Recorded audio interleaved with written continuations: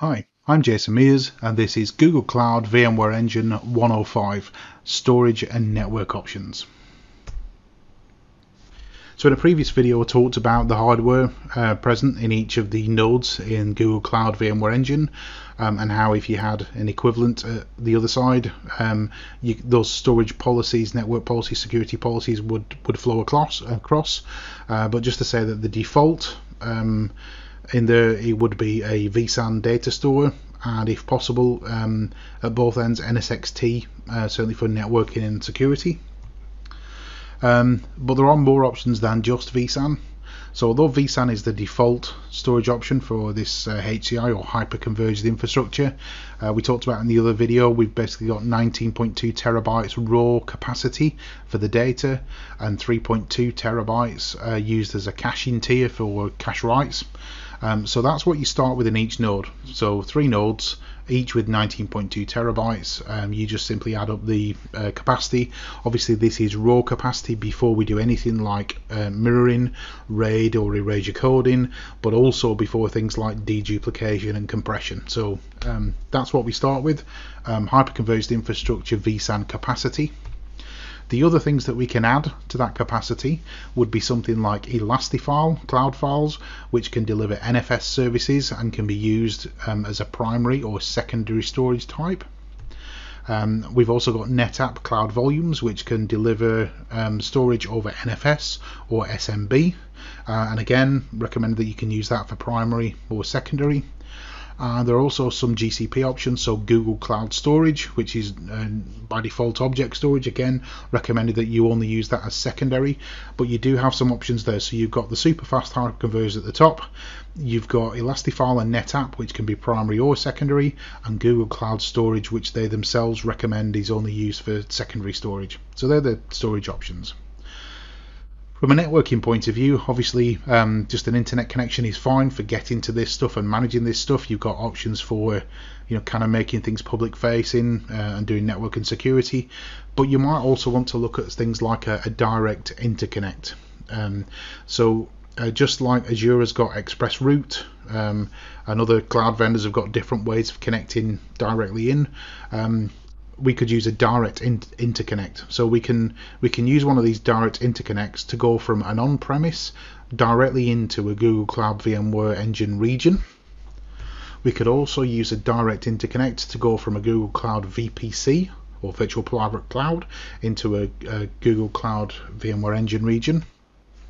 And then we can also do Cloud VPN. So if we want to do a peer network into another VPC over IPsec VPN, again, Cloud VPN is another option. The two recommended are the two at the top, the two different types of direct interconnect, but Cloud VPN does work and is supported. I guess the only other thing to mention on networking is that we talked in a previous video about the fact that included in the cost of Google Cloud VMware Engine is a full license for VMware HCX, but in the previous video we didn't discuss what HCX can do. So VMware HCX can do things like live vMotion, so a hot migration or a live migration of a virtual machine from on-premise to cloud. We can do cross-center vMotion because this is across 2 different vCenters. It's important that when we do that vMotion, we can do it between vCenters. So that's what we call cross vCenter vMotion.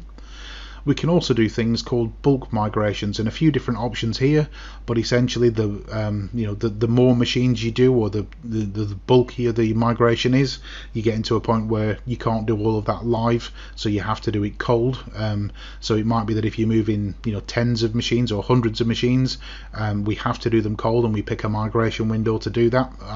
However, if it's mission critical, you can do live vMotions, but at this current point in time it's only one at once, whereas bulk migrations allow you to do tens or hundreds at once, but the downside is they need to be cold.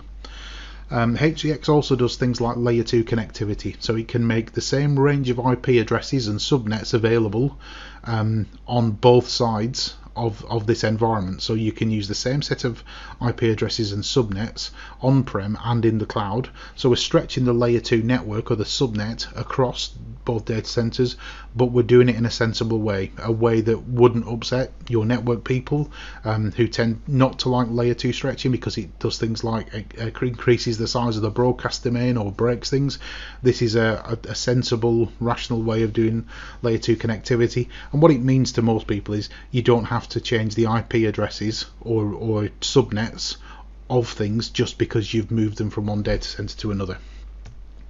The other thing it can also do, which is often overlooked, is you can also do storage vMotion. So if you're going to move something permanently from one data center to another, we're going to do a storage migration as part of that, and that's another thing that VMware HCX can help with. So that's the end of that video, and just to say that we're going to use vSAN Datastores by default because we're using vSAN as hyperconverged infrastructure. You can add additional primary storage using Elastifile and NetApp. You can add additional secondary storage using Elastifile, NetApp and Google Cloud Storage, and it also includes VMware HCX for layer 2 networking and vMotion and bulk migrations, including cross vCenter vMotion. So that's the end of video 105, GCVE storage and network options. Thank you very much for your time, and I hope you found that useful.